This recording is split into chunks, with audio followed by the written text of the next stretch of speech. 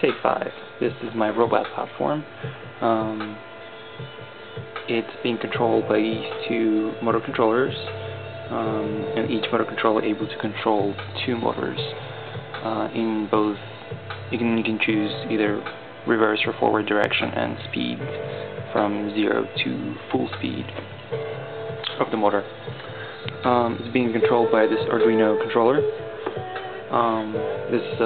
Here's a test prototype circuit that I built with this potentiometer controlling speed of all 4 motors, and I'm going to try to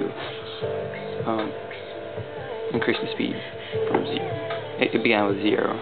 Now it's this is at 0, and here this is at full speed.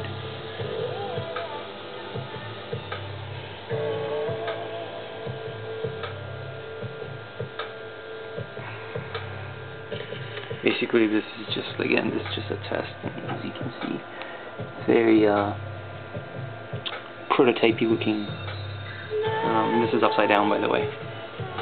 The robot's supposed to look like that, and at this configuration, it would pretty much turn in one spot. Just keep turning in one spot.